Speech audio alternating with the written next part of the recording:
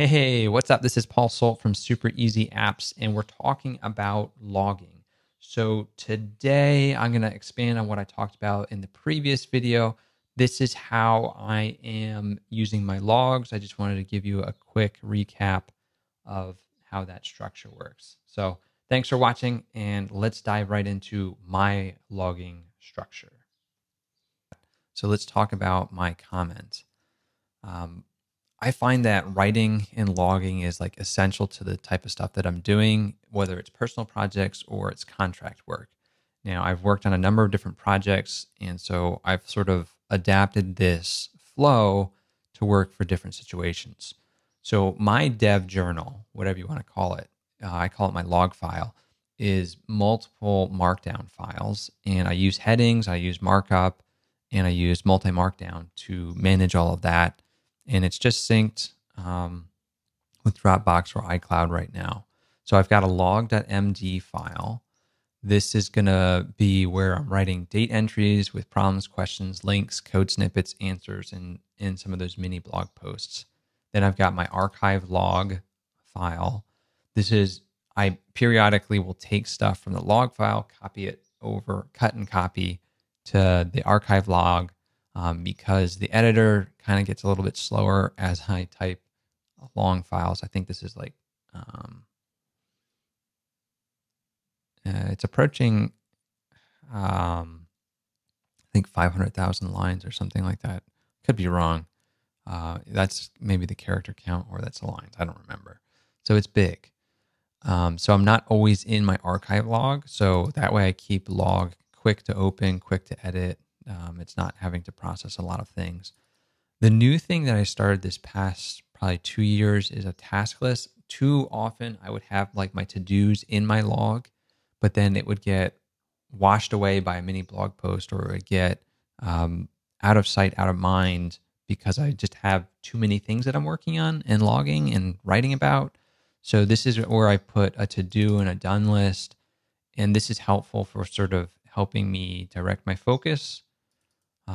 Then when I talked about having a work summary, so I try to summarize the key points, the impact, so that I can talk about that with a manager or so that I can talk about that with my accountability partner. So I started using my dad as an accountability partner, and I wanted to summarize like what am I doing week after week since I'm job searching and I'm applying to places, and I wanted to level up. So I wanted someone to keep me accountable. So I'm using a work summary for that. I also have like this blog.md. A lot of times I'm very verbose. So those ideas for blog posts, if I'm not going to extract them directly to a separate file, I might throw them into this. And this I did mostly for GoPro stuff. So this was on my work machine. There was topics that I might want to teach to the team or reshare. And so I was using Confluence Wiki to share those things. So I just put those into this blog MD so that if I wanted to get back to it and flesh it out a little bit more, I could. And the same thing is with the bugs.md. Having a place where you can put bugs quickly and document them with as minimal effort as possible, I think is really important. So this helps close the loop, so I'm not always thinking about it. All right, so that's the overall structure. If I'm doing a side project or a contract, so I've got an app called Pour Cost, which is for calculating the cost of mixed drinks. And I've been maintaining that for a while for Donnie. And for that, I have a log file that I include in both the Android version of the app as well as the iOS version of the app. That way I have platform-specific notes because I'm an iOS developer, but I've been maintaining this Android app, and that's been a learning curve. There's been certain bugs. I had to fix a lot of things to get it up to date with some of the later SDK versions. And so keeping that all tracked as its own entity, not in my log, but in something so that if I give this to someone else, they can see, oh, this is what was done. This is how this was fixed. It just sort of keeps all that together. And the big thing is, like the more you touch a piece of code or a concept, the more you're going to remember it. So this is kind of like spaced repetition. This is going to be really helpful for that. And I think it's great. So let's look at my structure. And right here, I've just got my logs. This is just in my Dropbox folder. I've got a Dropbox. I use 4 big categories. So areas, and this is logs. And then within here, let's start with archive log. So this is my archive log. And this is, okay, so it's 76,000 words. Okay, it was 528,000, 15,000 lines. So I misspoke. It was the 528,000 characters. So it's a lot of characters. It takes a while to edit. So I don't work out of this, but I copy stuff into this. So you can see I started doing this, I think, 2017. And periodically I'm writing a lot of things. Periodically I'm not. Depends on if I'm doing contract work or if I'm working for someone else. Whether I have time to do side projects or not. Like, that's the challenge with a full-time job, is I might be logging in my work machine log and not in my personal machine. So this is my personal machine log, or any of the contract work that I do. So here you can just sort of see all the different things. And if we look, you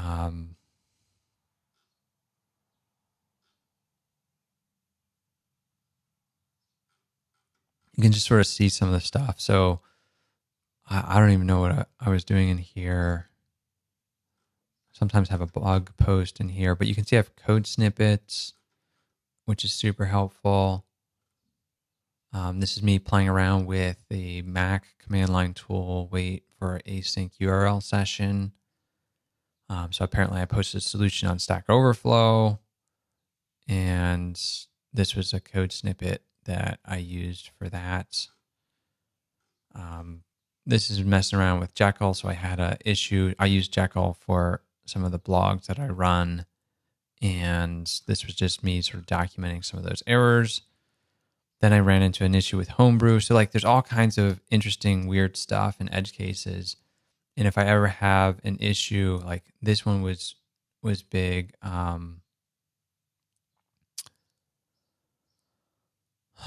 I've been doing stuff with NS Window because I want to update my super easy timer app. So that's this app here, to work over full screen apps. And I have a working solution that does that, but getting to that point has been a little bit difficult and sort of hard. So that's super easy timer. But this is me sort of trying to figure out, how do I get that on top of Windows? And right here was the key thing. And I think I posted this on Stack Overflow of like how I figured out how to do it. And it's taken me a while to actually act on it. Like, this was in 2018, but I now have this new version of the app. Let's see if we can pull it up. This one does work over full screen apps. So if I think it'll work. Let's see if I go to full screen here, what this will do, and I'll bring it back over. Will it like me? And so you can see I can bring this one on. If I try to do that with the super easy timer, it won't come onto the screen. So that's an example where having this note, I could go back to, even though it was a few years ago, and I could act on it to like be like, okay, how do I get this to work so that I can drag this window from multiple screens? So I'm dragging it from my left screen, which I guess is over here, onto my right screen, or I can drag it over to my third screen. So I've got 3 screens in front of me, one here, and then one Apple Studio display. So that's super useful. If I go out of full screen, you'll see that this still appears, but this one did not. So that's an example of how I use that dev log. So that's the archive log, the log, log.md. This is the most recent stuff. So you can see here, jumping into the future, I guess 6 years later, playing around with NS Panel, and that's this. You can see I also have some animation. So like there's a hover effect. If you hover, it shows you the controls. You go away, it's going to get cleaner and you just see the time. So I really like that. So playing with all of that, super useful. So you can see I use headings. So just the markdown formatting, I use Swift. And that's another area where I do use text expander. So if I just type :Swift, that gives me a code block, which is super helpful. If I do Objective-C, it gives me Objective-C. And then if I'm doing like bash commands, I'll just do bash. So BASH. And then I could move something like this into that and have that formatted a little bit better. Now, if I ever want to get something that I could copy to like an email, this is a quick way to do that. But this is going to be pretty verbose. So like trying to find, playing with this, BR. Oh, playing with. So it's super nice to be able to see some of this formatted and get like code highlighting. So that's another thing that I like. And this is using marked. So marked 2, from multi-markdown, there's a setting where if I just do Command Option P, it will then open up marked 2 with the formatted markdown as HTML. And then from here, I can do an export. So if I'm doing a devlog, I could do a continuous page PDF, save that, or I could do something else. So this might be an easier way for you to read your log and review like what you did than just looking at the raw markdown. But I'm used to reading both of them, so it's still helpful. All right, and so the latest thing that I've been doing is playing around with the Swift Package Manager, which is going to be another video. So that's how I sort of keep track of things. That's my log. Task list, this one's going to be sort of what I need to do. So I'm trying to film a few videos before I go away. And we've been packing the car to go on a trip to Delaware, going through interview questions with recruiters and companies, and then video titles and things that I've recorded, as well as some code and stuff that I'm doing. So this task list is fairly new because most of my task lists have been on my work machines when I worked for GoPro or when I worked for Lambda School, which is now Bloom Tech. Yeah.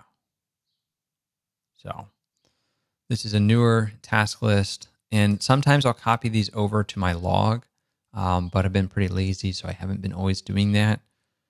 And I'll frequently go in here and be like, okay, did I finish something? So I did this. So did this one as well. So I might come in here and update some of these things. So that is my task list. And then the last one is my work summary. And this one again is newer because my big one was on my work machine for GoPro. And I did periodically save that to my personal machine just so that I could have a summary of all the things that I worked on, the big accomplishments. That way, when I lost access to that laptop, I still had the key points that I could talk about, the big projects that I worked on, the small things that I did. So this work summary is kind of me summarizing my week to week with my dad, who's my accountability partner, and just sort of summarizing that. So like big things for me, I've been getting up pretty early lately. I think it's the added sunshine and the increased exercise, just wanting to write more, wanting to publish my videos. Some of these videos aren't resonating as well. So, and then sending my emails, code challenges. I'm struggling with code challenges, but I think I did pretty good. I felt pretty prepared this past week in my interviews.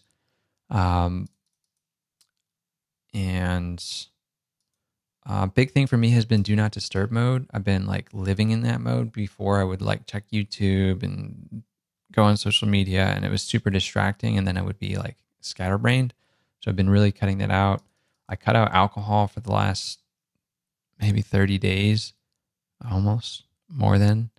That's been really good. So that's helped my weight drop, and I've been prepping meals. So that's kind of my work summary.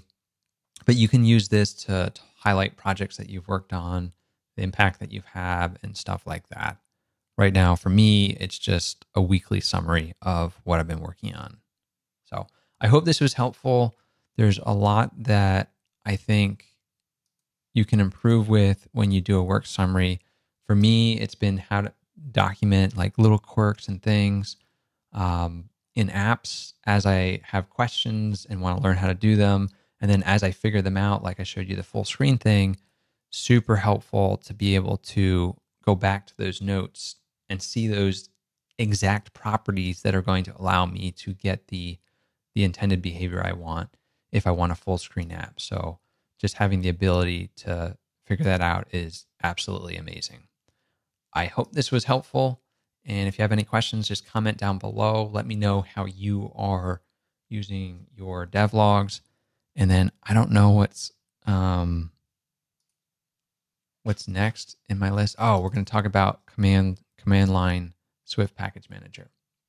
So if you want to learn about Swift Package Manager on the command line, stick around for the video tomorrow, and I will see you later. Thanks for watching.